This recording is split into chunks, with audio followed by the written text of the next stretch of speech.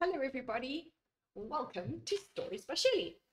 So we've got this really cool story today. It's a Cat in the Hat book. I love Cat in the Hat, don't you? So this one is called Why, Oh Why Are Deserts Dry? Now why do you think deserts are dry? Should we find out? So this is illustrated by Aristide, Ruiz and Mathieu, and it is written by, I think, Peter, if I remember correctly. Oh, Tish, Rabe. There we go. Why, oh, why are deserts dry? Does anybody know what kind of bird that is?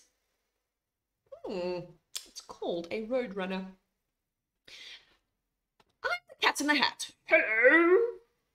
And today is the day we're all off to see deserts.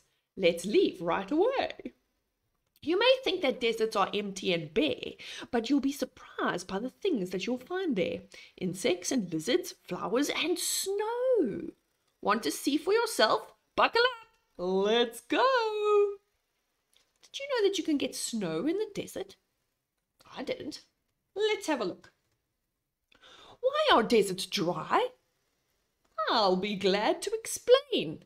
There are very few clouds above them to bring rain. Without clouds, there is nothing to block the sun's light or to hold the heat in, so it gets cold at night. The air is so dry, any rain deserts get dries up right away, so they do not stay wet. Without water, surviving in deserts is rough. Plants, insects, and animals need to be tough. All living things need to have water. So how do they live where it's dry? I shall show you right now. Desert plants must find water. Some have ways to store it. Roots spread out to find it or reach deep down for it. Shallow roots of this cactus pull water through them. The cactus then stores it inside its stem. So it uses lots of wide roots and stores all the water inside its stem. This tree in the desert is called a mesquite. Its roots reach for water. That's down 40 feet. So it's got long, long, long roots till it finds water.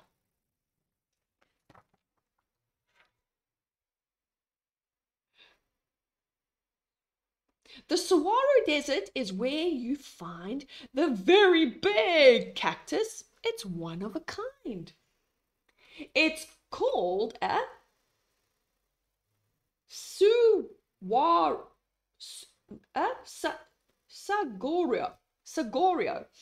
And I have been told it can grow to be over 200 years old. A cactus, you see, has deep pleats in its skin, but they will expand when the water flows in. It soaks up the water and then quickly swells like a sponge. It stores water in some of its cells. Sharp spines protect it. Just how do they do it? They make sure some animals won't try and chew it. So it's got spikes so the animals don't chew it, and it helps also protect it. The healer, woodpecker, knows very well that a cactus will serve as a perfect hotel. She picks a small hole, then slips inside. It's cool and it gives her a perfect place to hide. When she's ready to leave, well, I have a little doubt someone else will move in after she moves out. How do insects get water? What some of them do is get water from inside the plants that they chew. These desert insects are honeypot ants all year long. They collect the sweet nectar from plants. They store them inside them, and then they can feed it to the ants who are hungry whenever they need it. So they store the water, which turns into a honey, in their bottoms, in their abdomen, and then they feed it to the other ants.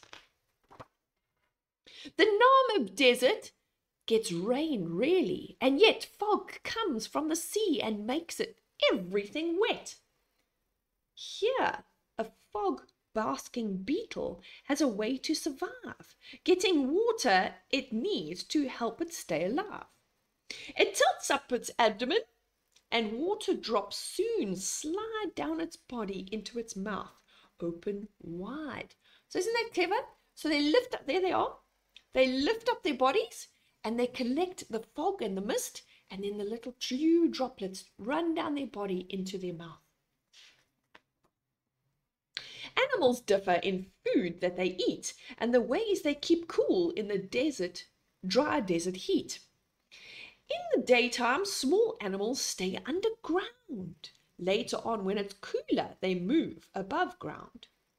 This cute fennec fox, furry-soled feet help him walk on hot sand, and his big ears let out the heat. Kangaroos lick their arms to help cool off their skin, then dig a hole in the ground and climb in. We asked this lizard how he spends his days. Each morning he's warmed in the sun's gentle rays. By midday it's hotter and it's time to hide. He slips into his burrow and goes deep inside. Then, late in the afternoon, he's back in the sun. It's not so hot now and the day's almost done. Then he's back in his burrow to sleep through the night.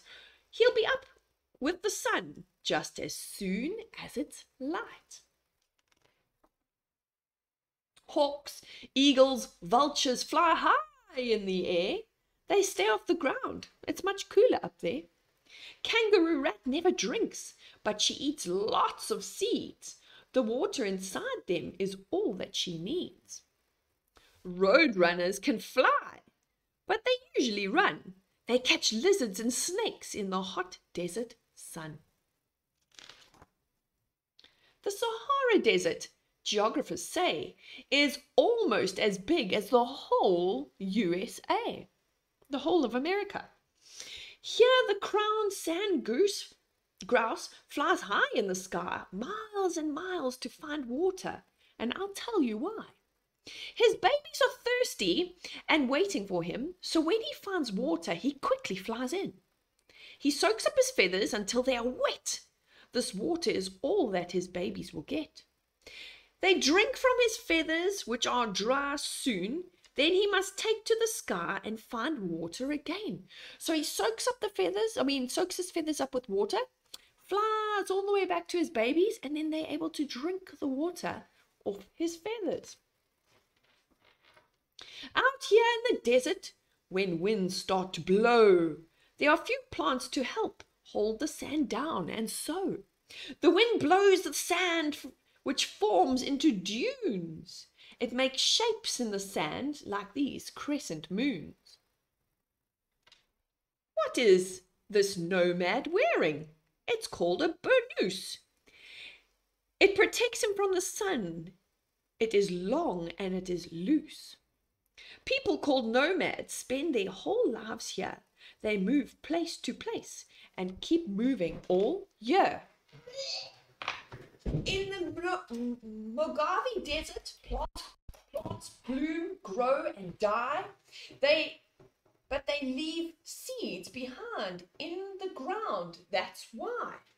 When it rains, these seeds burst into flowers so bright. There is a rainbow of colors, a bright, beautiful sight. They will not live long, but before it is over, there are lilies, primroses, sunflowers, and owl clover. Some flowers stay open for only one day. Hummingbirds drink their nectar, then fly away. In the shimmering heat of the sun's burning glare, they might think you see something that's not really there. It's called a mirage. It's a bit like a dream. Things you think you're seeing are not what they seem. When you get a bit closer, things fade out of sight. They were not there at all. It was a trick of the light. In a dry, dusty desert, if you suddenly see something green up ahead, like some plants or a tree, it's called an oasis. Where these plants are growing, somewhere in the ground, there is water that's flowing. Some deserts are hot in the sun's burning light, but the temperature falls and it gets cold at night. When the world comes alive with owls, foxes and bats, coyote and rabbits, mice, deer and rats. Nocturnal animals come out. They're the animals that come out at nighttime, nocturnal animals. And soon they search to find food by the light of the moon. Before the sun rises, they all disappear. You would think all the animals were never, ever here. Not all deserts are hot. The next place we'll go is the Gobi. And here you'll find ice and snow. This bacterian camel is happy to meet you. Some camels have one hump. Bacterians have two. If he goes a long time without eating or drinking, the humps on his back start steadily shrinking. They're not filled with water, but instead contain fat. When he can't eat or drink, he keeps going on that. I filled my bathtub and filled up my sink. That's about at one time that camel can drink. He can drink 30 gallons of water, and then he can go a whole week before he drinks again. Oh, hey, that's so much water. He fills up a whole bathtub and a sink, and the camel drinks everything. Antarctica is the largest desert of all. The air is so cold here, the rain does not fall. This desert is covered with ice and with snow. The ice never melts here, and freezing wind blows. It's dark in the winter and cold through the year. Though scientists visit, no people live here. Penguins have a way to survive the cold weather. They get close to each other and they huddle together. Today you've seen things that few people will see, and I'm so happy you saw them with me. A desert is true. It's true, is a harsh habitat, but I hope you discovered it's much more than that. No day in the desert is ever the same, and once you've been there, you are glad that you came.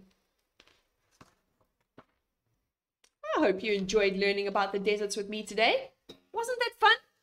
I really enjoyed it. Maybe one day you'll visit the desert as a great explorer. We'll see you again next time. Bye-bye, everyone.